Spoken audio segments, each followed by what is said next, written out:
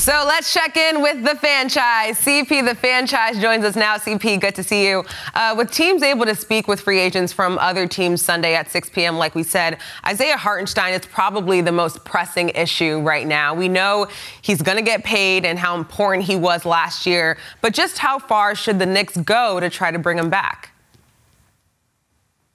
I think the Knicks need to do everything they can to bring back Isaiah Hartenstein. He was vital to this Knicks team. Number one, from a durability standpoint, when Mitchell Robinson went out, Isaiah Hartenstein stepped in admirably at the starting center position. Mitchell Robinson missing 50 games, and Isaiah Hartenstein, when he came in, the Knicks did not skip a beat. And they also took a step up offensively. The Knicks were a much better team offensively with Isaiah Hartenstein. They outscored opponents by 7 points per 100 possessions when Hartenstein was in the game. Their effective field goal percentage also went up. He's a guy that you can run offense through in the pinch post as well as the elbow area. His defense came around over the last 2 years for the Knicks, and he was a vital component here, and I think the Knicks will do everything they can to keep him, but he will have better offers out there. So for Hartenstein, it's going to come down to, does he want more money for shorter years, or will he take the long-term stability and stay with the Knicks? I think we'll find out more on when free agency kicks off.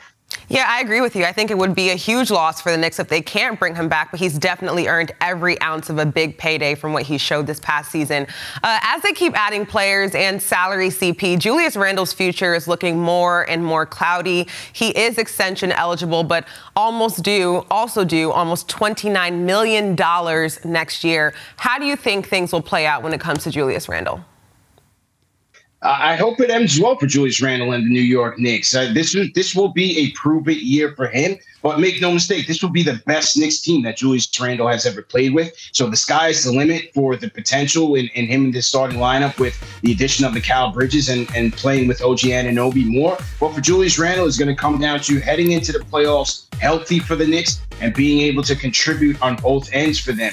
Can he space the floor for these guys if the ball is not in his hands as much? How will he impact winning from a defense and rebounding standpoint? He's going to need those things to be successful with the Knicks, and I think he has a great chance to do so. Yeah, and he is eligible to sign an extension for up to 4 years, $181.5 million, according to ESPN's Bobby Marks. CP, last one for you. Given the Knicks' limited resources, what's a move you would like to see them make when free agency gets going?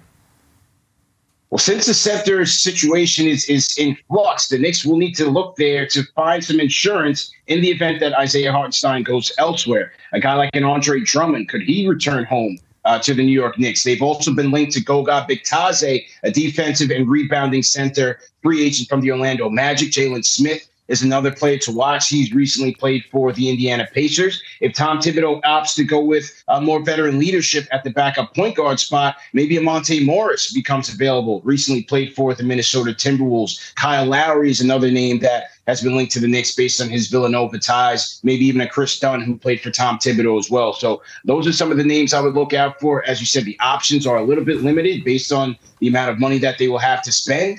But this is already a deep Knicks team. They just need to shore up the back end of the rotation.